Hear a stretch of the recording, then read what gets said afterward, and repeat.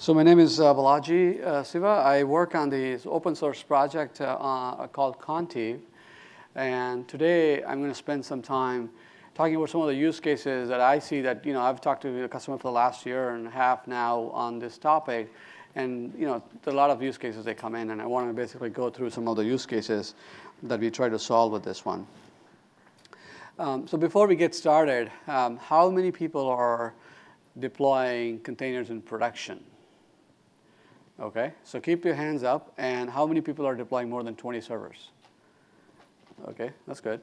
Okay, so hopefully, as you start deploying containers in production, you would have some requirements that come out based on your application that you're running, and you're going to see hopefully some of the things that I'm going to talk about today hopefully resonates with you. I know that going to production is not just about infrastructure. For in this particular case, I'm obviously with Cisco. My tilt toward this conversation is around infrastructure. It's about people and process, right? I think I was having a conversation yesterday over drinks, and many of the people to adopt Dockers. It's not just about whether the infrastructure is ready or not. That's the last thing people worry about. It's like, how do the developers even get onboarded, right? Once you start, it's not like server virtualization where you're able to take an application and just put on a VM and you're done.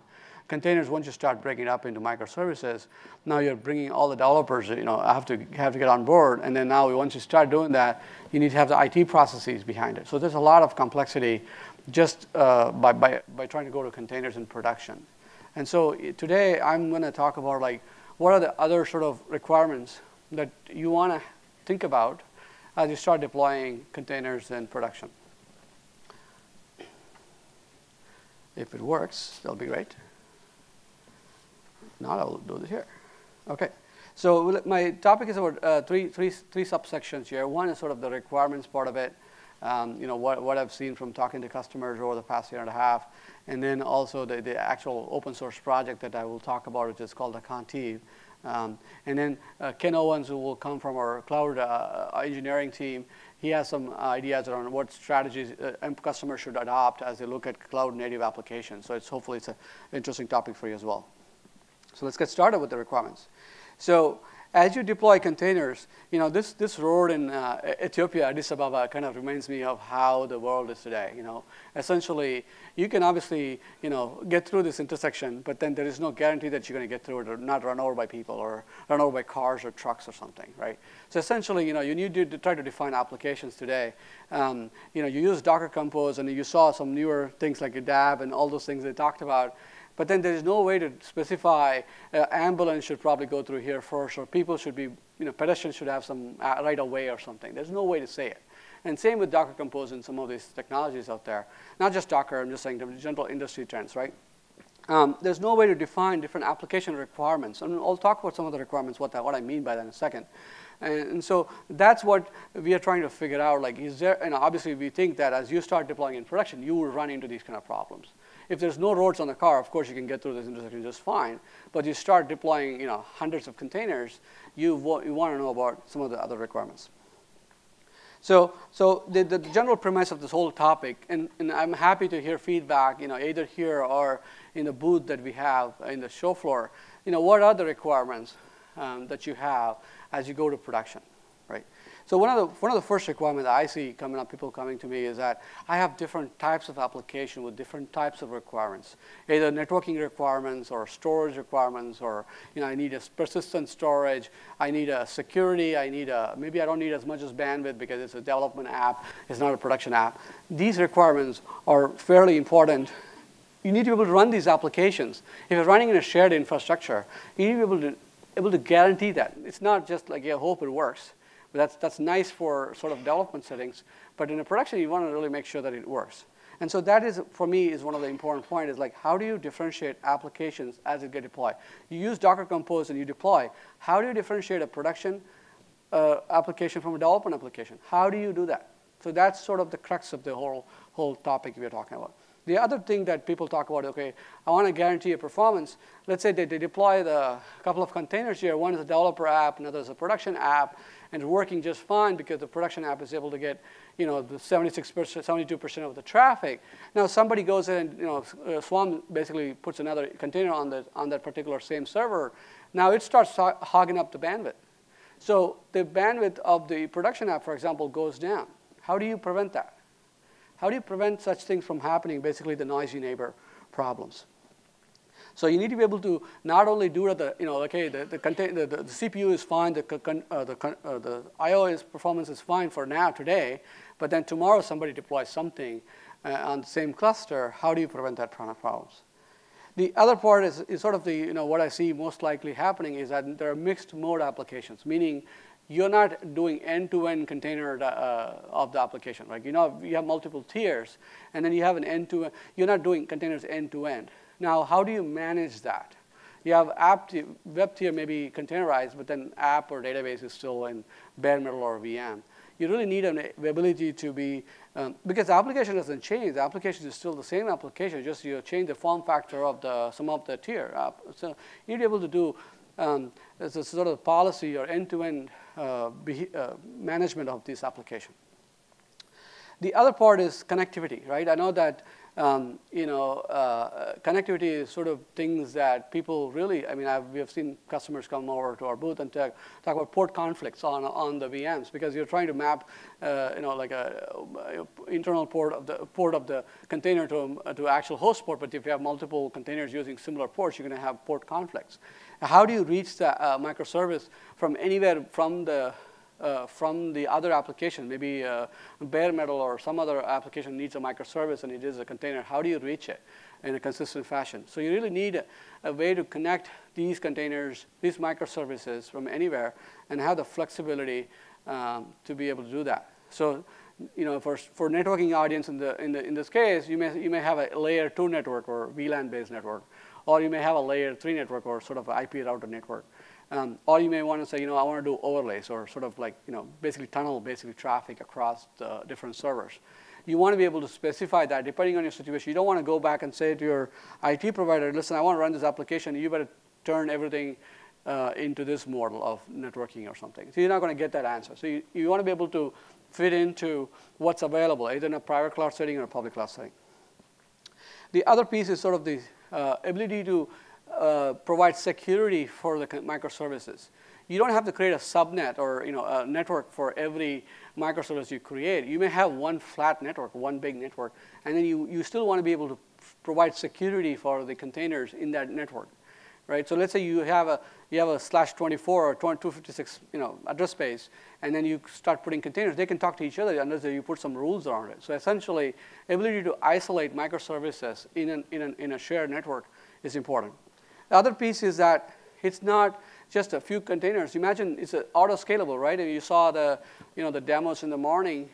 Things can auto-scale. You need to be able to maintain that basically a level of security isolation throughout the life cycle of the particular application. So that's something we see people asking us.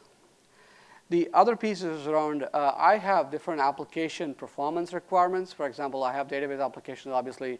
Some have a low IOPS performance requirements, and other have higher IOPS performance requirements. And I have different types of storage backends that I have, maybe an SSD or what different kinds of applications that I have, maybe a hard disk that's on my laptop, on my server. How do I differentiate a specific application requiring a higher performance of storage? I have the hardware. I need to be able to specify this application requires this in this instance in this life instance of that particular application. It can even vary. The same application could vary even if it's in a dev mode or in a production mode. Production mode you want to do this way, maybe in dev mode you want to do that way. So you want to be able to specify different ways to ways to specify that. The other piece is like the persistent storage. Obviously, you want to have persistent storage. That's the whole point of a sort of a database application, but a database container, for example. Now, you want to be able to deploy the container anywhere in the cluster. You don't have to worry about, hey, my particular data store is only on this particular server, so I need to put the container on this server. What happens if the server goes down, for example? You don't have to worry about it. You should be able to specify. You should be able to run the containers anywhere in the cluster. So we use the Ceph backend, for example, to be able to basically build a distributed database, distributed storage, sorry, and then you replicate the volumes across all of the servers. And then essentially, even if one of the server goes down, you're able to bring up the container in another server, and you're able to run just fine. So you need to have the flexibility to be able to do that. The other piece is multi-tenancy. So multi-tenancy is, obviously you would say, well, it's not just service provider requirement. Maybe I have a requirement around, hey, I want to be able to create policies per you know, you want to be able to segregate the policies. I don't want a role-based access, right? I want to have this person only have visible to this policy. I don't want him to have one policy engine and then everybody sort of access the policy engine, right? I mean, policy for the application. So you should be able to specify, you know, sort of a domain, sort of say, tenancy that people can just have their view of the world. So there are also useful use cases around like duplicate IP addresses, overlapping IP addresses. Maybe you want to say, I want to be able to create a dev instance and a production instance or multiple dev instances for testing purposes for whatever reason with the same IP address, for example. Then you should be able to do that as well. So that's sort of the multi-tenancy use case. I'm sure there are more use cases around that. The other piece is that the automated lifecycle cluster management. This is something that I think you know, there was a good demo today, right, in the keynote, where you have this auto-forming clusters, Docker Swarm clusters. But I'm talking about at a even more lower level, like, you know, the box is just powered on. How do I get my OS on? How do I get my Docker engine on, right? Those kind of things. Like, who manages that? It's nice if it's all set up already and then you are able to obviously connect to the Swarm. It's awesome, which is nice. It's very important, obviously. But then who manages sort of the life cycle of the actual bare metal nodes itself? So you want to be able to like load an OS, load a Docker engine, for example. And as you start placing containers, that's great. You know, obviously they will be leveraging 1.12 to form a Swarm cluster. And then when you add a new bare metal node, which is not even powered up, which is powered up obviously, but is not, you know, loaded with any of the OS and Docker engines, you want to be able to do that in an automated fashion, so that you are able to, you know, grow the cluster, you know, without manual intervention. So if a node goes down, you can remove that from that cluster, which Docker is doing at that Docker level. But we could also look at it from a physical infrastructure perspective. The other part is like obviously the telemetry. I think we talked about this. I think there's, essentially it becomes a.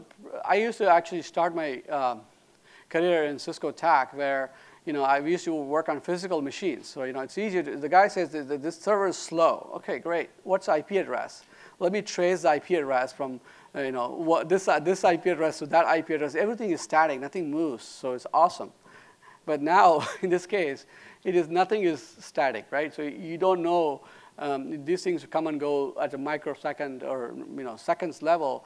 You don't want to be doing manually. You want to be able to monitor this and troubleshoot it. If you have multiple microservices that forming an application, maybe there's one microservice being a bottleneck. I was watching Adrian Cockcroft presentation a couple of days ago, on Friday actually, and he was talking about that. He has a new open source project called Spigo, which kind of provides something very similar to that. We think that a production application requirement, you need to be able to troubleshoot bottleneck microservices and then really narrow down real time, because this has to be real time, because you don't know when the particular microservice may get congested for whatever reason. So these are some of the requirements that I have gathered from talking to customers. I'm sure there are a lot more, right? This is obviously a tip of the iceberg, and I need to fit in one single slide, right? So I need to make sure that I remove things that I can't fit in. But there's plenty more. I would love to have you guys visit our booth and tell us what your requirements are. That's super important to be able to understand that part. We think that some of these requirements, may not be all of them for you, but some of the requirements are very important to be able to achieve. So let's talk about the open source project Contiv, which tries to solve these problems. And so some of the examples I talked about, some of the problem statement I talked about, is what we try to solve with the Contiv project. So at a higher level, by the way, it's a Cisco-sponsored project, so obviously there's other people participating as well. There's pulls from other people as well. I mean, we really encourage you to contribute to this project. And I'll spend some more time on this so you can get a little bit more details on this project. So at a high level, we talked about this, right? The Docker Compose, for example, specifies how the application is defined, how a microservice application is defined. But it does not talk about the requirements around how the operational characteristic of the application should be, like the runtime characteristic or the ongoing characteristics. So the goal of the Contiv project is to create something called operational intent. It's not a YAML file. It's just the point we're trying to say is that conceptually, you need to be able to specify the operational requirements of an application at a runtime. And that's what I'm talking about here. And then once you specify the operational intent for the specific instance of the application, then you need to have an automated way to program the infrastructure. Either you want to create networks or you want to manage the storage that you just talked about, like whether you want to create snapshots, volumes, et cetera. You want to be able to automatically do that based on the requirement for the runtime instance of the application. So I just made up this piece on the right side, which is, obviously you're familiar with the Docker Compose, right? You have a two-tier app here, web and a database, and then you specify, where you get the volumes, where you get the networks from, et cetera. But then, you don't specify what security ports you want to do, what bandwidth you want to allocate for the web tier, what are the load balancers you want to do. For database, maybe you want to allow these specific ports only from web. Maybe you want to say, I want an SSD-based storage. You want to say, I want to have IOPS requirements of this many IOPS per second, basically. Those things are not specified in the Docker Compose. So basically, we think this is sort of an add-on, so to say, to the Docker Compose. You definitely need the app intent because that's sort of the developer view of the world. And then you also want to be able to specify some of the operational characteristics of the application. So the way it works is that we want to basically obviously the developer specifies Docker Compose and those kind of things to specify the application. We also provide an operator view for this to be able to specify the operational intent. You could argue the developer should specify some of the intent. That's perfectly fine. It doesn't matter. The point is that it's a sort of a runtime characteristic of an application. Who provides that? We don't really particularly worry about it. So you need to be able to have the operational intent be specified, and then it should integrate into some of the clustering technologies that's out there, right? Obviously, we are here at DockerCon, so we definitely integrate with Docker Swarm, and we have a very good implementation of that. We also integrate with other projects like Kubernetes and other projects out there. The way you do it is you specify the intent, and then you integrate with these Docker Swarms and application schedulers, and then we enforce the policies in the actual nodes that are actual servers or switches, whatever that you have, or those intentions. I remember like Seinfeld joke, right, where you say, you go to the car rental company and says, I want, do you have my reservation? Yes, I have the reservation. Where is my car? I don't have the car. The whole point of the reservation is to have the car. Same way here, you can specify whatever you want, but if you don't have the actual car, it doesn't work. Same way here, you can specify your intentions, which may be well and good, but if you can't enforce it, then it's worth nothing. So here, what we do is we provide implementation of those policies. It's an open source project. It works on any infrastructure. Obviously, any infrastructure. It runs on basically it's a Docker network plugin, right? That goes into Docker plugin. So it runs as a plugin. So it could run on any infrastructure. We do have some integration specific to Cisco infrastructure, and I will talk about it in a second. But again, it is an 80 to 90% you can run on any infrastructure.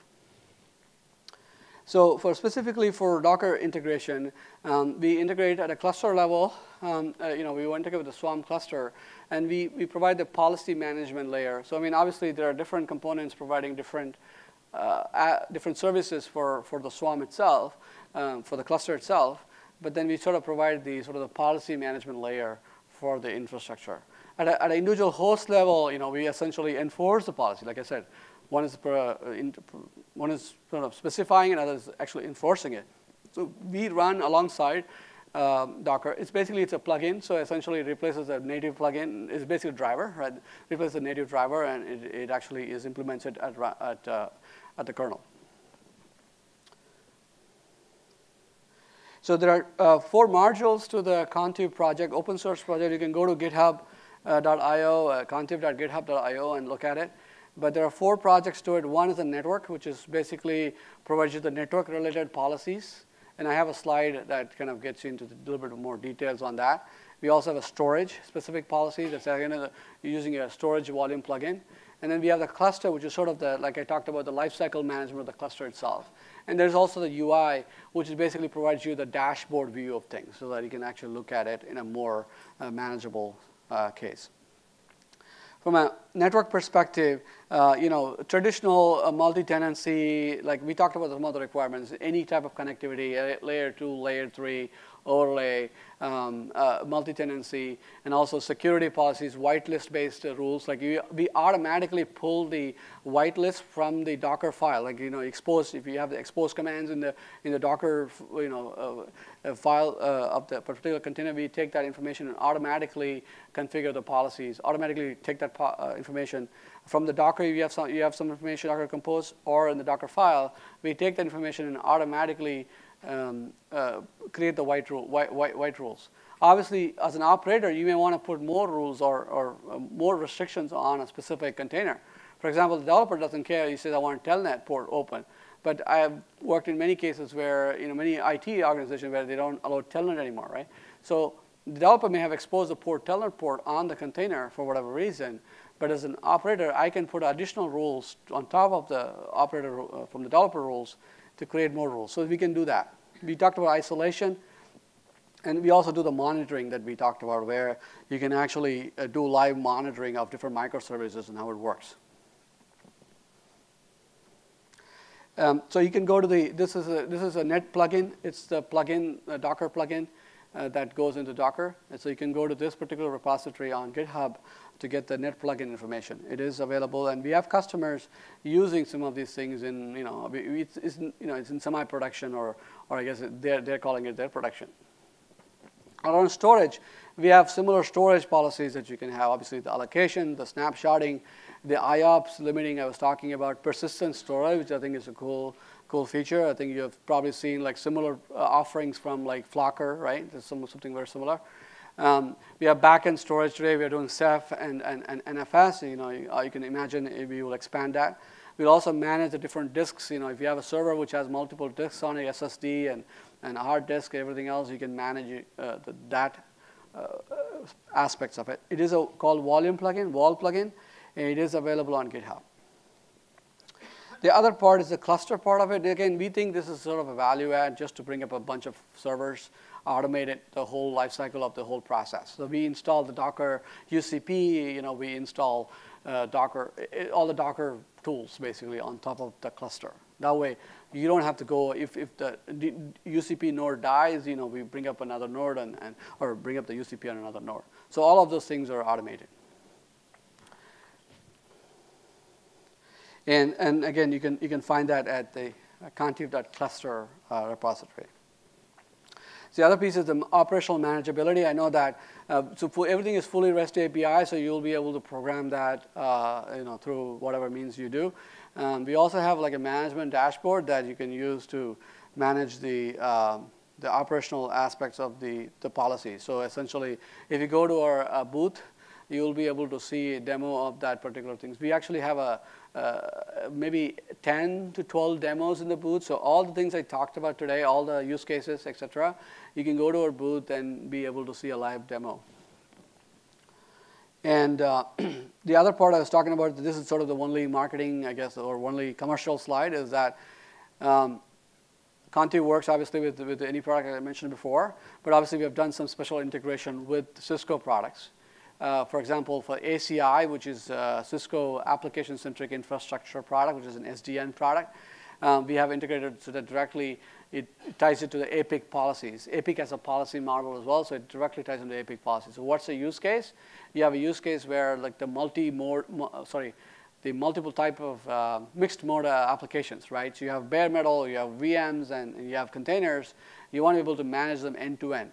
ACI allows you full monitoring end to end, meaning they can actually monitor the packet statistics of the specific application all the way from the container to a bare metal to a VM end to end. So that's a useful feature that this particular joint solution would do. For the Nexus standalone, any network switches, we essentially do BGP-based connectivity update to the top of the rack switches. And then if you have UCS, Cisco UCS is a server, basically server product. And the benefit that it does, I guess, besides the automation capabilities that we can definitely use, where you can bring up a cluster and all of those things automatically, it has the VNix that actually allows you to have a hardware level separation of different classes of traffic, storage traffic versus control traffic, data traffic, between different tenants, different applications. So you can actually do a hardware level separation. Why is it useful? I was talking to a DoD customer, Department of Defense customer. They really like the idea of ability to separate the traffic and be able to auditable way to do that. The other piece it can do is that if you're doing overlay solutions like VXLAN based overlay, it can do offloading from that NIC card. So if you have more questions, again, come to our booth and we can talk about it. So here are some of the use cases that I have on this topic. Basically, if you are struggling with trying to go to production with some of these use cases where you need a application performance predictability, you avoid port conflicts, do service discovery, isolation, basically scalable security policies. If you want an open source solution, definitely it is fully open source, so you can definitely get it all open sourced. And obviously, if you have Cisco gear, then you want to integrate with Cisco gear, then it's great. To summarize, so we think that we automate infrastructure policies at a microservices speed. So we are fully integrated with the Docker Compose and other ecosystem like that. And we fully automate our policies along with the microservices model. So it's not an afterthought that you're going to do something for networking storage. It's actually inbuilt. And obviously, we talked about the security aspects and how we can do whitelisting, how we can do isolation, how we can do multi-tenancy. And the other big piece is that the ability to specify this policy will make your application more predictable. So going back to the analogy of the traffic intersection in Ethiopia, imagine you have now rules where you have a signals and you have rules that a police car should go first and an ambulance should go first and a pedestrian should have right away. If you're interested, stop by our booth. Obviously, that's an easy one. You can go to contiv.github.io. We also have a Slack channel that you can join in and join the conversation. If you're any interested in sort of, hey, I want a more assisted, I want to interact with the developers, I want to do an assisted beta, for example, then you can send an email to us. We'll be happy to assist. With that, I'm going to go turn over to Ken. We'll take the Q&A at the end. That way it's easier. Go ahead, Ken. Thank you. Thanks, Balaji. So I'm the CTO for Cisco's cloud team, and part of what I want to make sure you guys understood when you walk out of here is that it's one thing to kind of go in a lab and like work on these developments and create them, but it's another thing to actually run a global cloud like Cisco does, and our partner clouds like DT and Telstra to kind of actually see these things in production, running systems, and actually working. And so that's what we plan on kind of talking about, giving you more credibility of what this stuff is. We're seeing a major shift, like everyone here is seeing, towards orchestration with Kubernetes kind of taking off and other projects following them along. I think a big part of this is around next generation architectures and development, and so no surprise you guys being here at DockerCon. The one thing that I think is really interesting is that this is like taking off much faster than any other technologies that we've worked with in the data center, and so it's overtaking the VM. VMware's multi-year. It took like 8 years for VMware to kind of take off in the enterprise, and so this is like by far surpassing that. The other thing is that a couple years ago, before I joined Cisco, there's only a few open source projects that Cisco was contributing to, and now we're really becoming much more open source centric at Cisco. You can see just the explosion on the right. We talked about Contiv. We also have things like FDIO, which is another networking in the data plane to kind of replace the low-performing kind of Linux kernel that was never designed for routing with the real router. And so, kind of taking our route processing and making it an open source component. Also, like I sponsored like Mantl IO and Cisco Ship, so kind of more open source efforts to bring this community together and run better. We've also been a big part of creating sort of a group around helping to define these standards and capabilities within cloud native. So we have the Cloud Native Computing Foundation. This is sort of the reference architecture we have there. We also have been a big part and involved with OCI, the Open Container project, where you kind of have the container formatting is sort of the first, or the file format, sort of the first thing that we're working on there. But you can see that like networking and storage and kind of the operating system level still all factor into your architecture and the end-to-end design, which is important. And so when you kind of think about what we're doing in Cloud Native Foundation and what Cisco's doing, we're kind of looking at this from a much broader kind of strategy than just containers and single company solutions. We're kind of looking at this from a much larger ecosystem of capabilities that are needed to really run these types of services in production. And so obviously containerization is a big part of that. Distributed orchestration and management is a big part of that. But I think the biggest piece of all of this is sort of this move to microservices architectures, right? And when you think about that, it goes back to how do you compose your applications, right? How do you build a set of microservices? If you build them too small, you have nanoservices, which are hard to manage and scale, right? And so it's not easy to just take this, like kind of Balaji mentioned, right? We took, a physical server and made it a VM. And now we put like maybe instead of having one physical server, you would have now 20 VMs on a physical server. And now we're basically saying, let's take that VM and let's break it into multiple different services that make up this application. So now you might have like thousands of container services running on that same physical server. And the load of that is being taken by the network, right? And most servers don't have the kind of high-speed networking that you need to really deliver the performance and the quality and the security that you're looking for. And so we're really trying to tackle that much bigger problem. One of the projects we've been working on is looking at, when you look at the Cloud Native Foundation and different pieces that are needed to do that, you really have these different areas. Some of them are captured by the foundation work, but some of them, like proxy load balancing, are not quite well understood yet. Docker did some good announcements on that today that we've been working with them on. The application scheduling piece and how many different options you have there is another area that we've been working on. And so we've done something called Mantl and Ship to kind of address the main part of the load balancing piece all the way down to the different provisioning options, trying to tie into your existing, what I like to kind of call the existing DevOps model that enterprises use today with scripting type of tools like Puppet, Chef, Ansible, to like some of the more I guess I'd call them more advanced types of infrastructure provisioning tools like Terraform. And there's other things we're working on to support as well. But a completely open source approach, leveraging Docker, leveraging both Marathon and Kubernetes and Mesos and Docker Swarm now in our next release. And so kind of making it more of a, I guess you'd say, a level open source playing field to allow you to kind of pick and choose what technologies work best for your application. If you're doing data scientist type work, you may want the Mesos framework and some of the Mesos tools that we provide there for the data platform with the Elk and the Spark integration already there. If you're an application developer who doesn't care about the data but just wants to get the results of the analytics, then you could write your application, leverage Kubernetes to maybe orchestrate that or Docker Swarm, but then have the data information that you're looking for coming back to your application and helping you make those decisions in real time to kind of enhance and automate where you're going. I guess the key to this is that it's like only one box at the top that says ship, but that's sort of to me, the piece of this that's sort of still kind of magic in a lot of enterprises, right? How do you kind of orchestrate and define your services? How do you build your applications that can take advantage of all these cool underlying technologies that Docker and Kubernetes and other projects can provide you? And that's sort of that developer experience piece. And that's where we spent a lot of our time trying to help understand what developers need to really make their job a lot easier.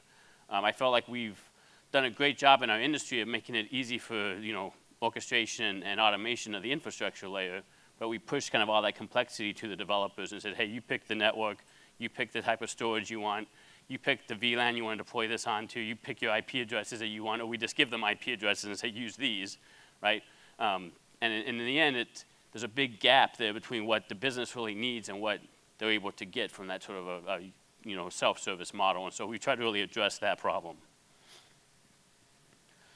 And so with that, we're doing a lot in Mantl.io. We welcome you to join the community. It's of the contributors to this, only about 20% of them are my team, and so we've really, we've really opened this up. And over 60 of these contributors belong to the community, right? They're not, and they're competitors of Cisco's, they're partners of Cisco's, they're customers of Cisco's, and they're Cisco employees. But most of it is outside of Cisco. It kind of builds and brings all these different components together. It's a big part of where we're trying to take sort of the next evolution of the data center, and also with NFVI and sort of the networking virtualization movement, also kind of the service provider space, and we're also working in the IoT space with like fog edge nodes being sort of microservice enabled from the beginning. And so you'll see a lot more coming from Cisco in this space, but please join us. We welcome your input and your involvement. We want to support open components and tools. We're not trying to lock it into any one set of vendors or choices. And so if you have a project you want to bring into this, we welcome it with open arms and would like you to join us. If you'd like to know more, please meet me down at the Cisco booth at any time this afternoon. We also have a meeting room if you want to meet and talk about some different things. And with that, I'll bring Balaji back up for questions, and thank you all for your time.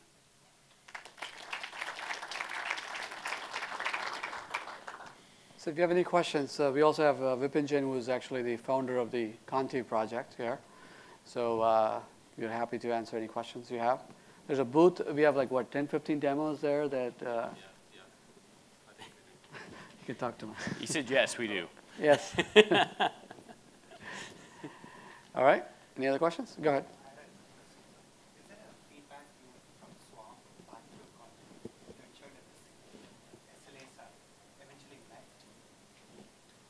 The question was, is there any feedback loop from, I'm assuming that mic is not working. Can you guys hear me at the back? There you go. Oh, okay, okay. So the question was, is there a feedback loop from Swarm back into Contiv to assure the application SLAs? The application SLAs that we are talking about is network and storage. When we work with Swarm, we take over that functionality. I'm also one of the lead developers in the project. I'll be happy to talk about how that happens in details. But if you take over, the responsibility is yours completely, and the feedback loop is as such not needed. We do have an integration with Swarm where Swarm is free to schedule containers in the entire cluster wherever it is needed. And we'll make sure that policies and the SLAs follow the application wherever it gets scheduled. So does that answer your question? Okay. Yeah, I think also there's a piece that obviously we need to provide some of the visibility back to the Docker UCP, for example. So I think eventually we will have a model where there's some sort of a sharing of information between different plugins. Right? This is not just with this Contiv plugin, right? Eventually, every plugin has to have some sort of backend information. So the UCP has sort of the Uber information on everything.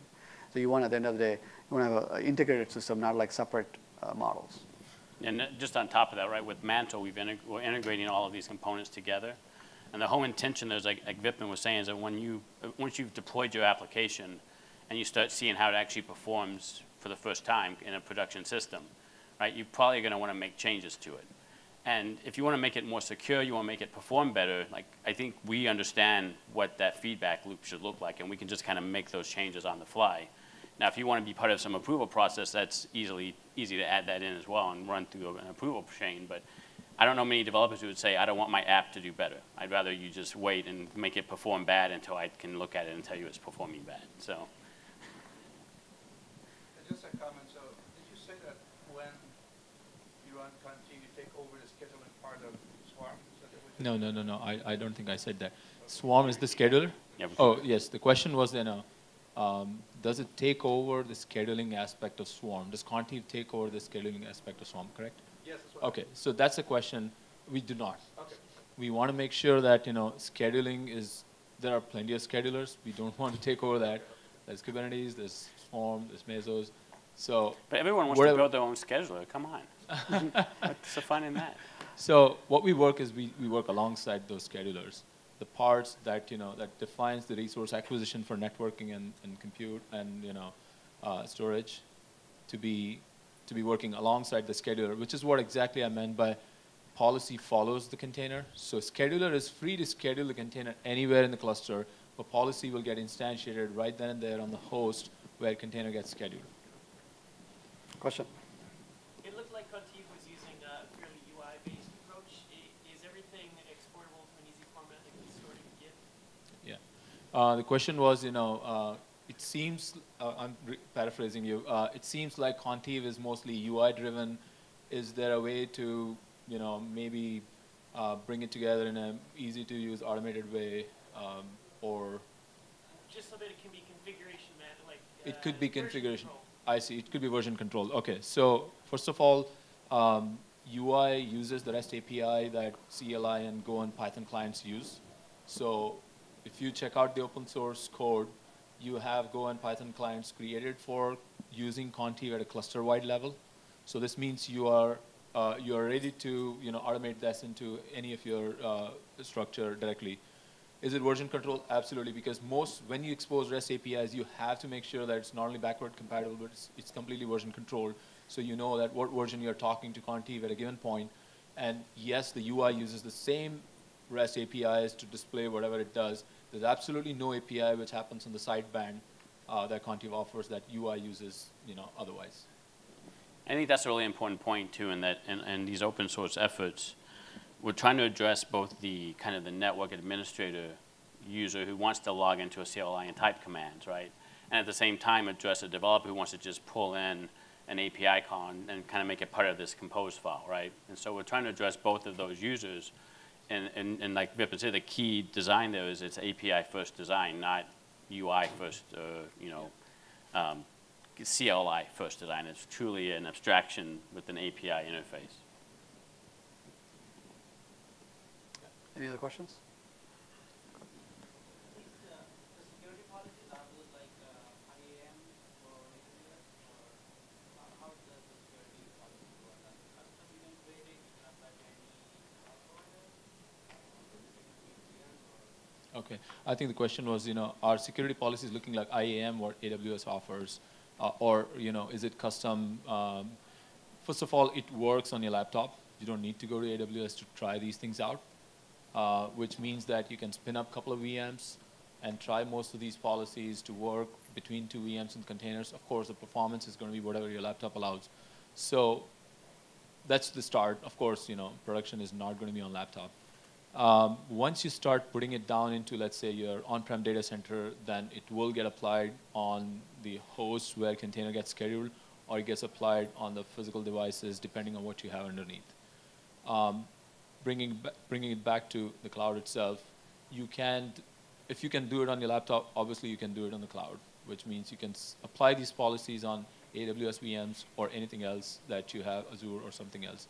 Now, how does these policies look like? Are they looking close to, think of that as category of policies. I don't want to zoom into technical details to every single one of them, but who defines how much bandwidth allocation is needed for application group, which is my production web application? And is there a one-to-one relationship between something that exists in AWS? I'm not 100% sure, but definitely we're trying to be as comprehensive as possible. Security policies will look like VPCs and zones and ACL rules that are defined in AWS, that you can define in AWS in between VMs. So there are security policies, there are bandwidth policies, there are prioritization policies. You can say that this class of application is high priority, and we'll make sure that not only on the host, but in the network, it gets that behavior. And the way we've implemented Contiv with Mantl, we're definitely taking advantage of IAM and shared secrets. So we have HashiCorp's Vault open source project is sort of like your shared secret store. And as you spin up services, we're automatically leveraging TLS with Traffic, our load balancer, and SSL to encrypt all the traffic between services. And we're authenticating those services with shared secrets to make sure that this service was truly spun up by your application and not some man-in-the-middle kind of attack that came out of some place you wouldn't expect the service to come out of. So there's a lot in the security space that come by the booth and we can talk for hours about all the things that we have to do and are doing. Any other questions? All right. Okay. Good lunch. Thank you. Thank you.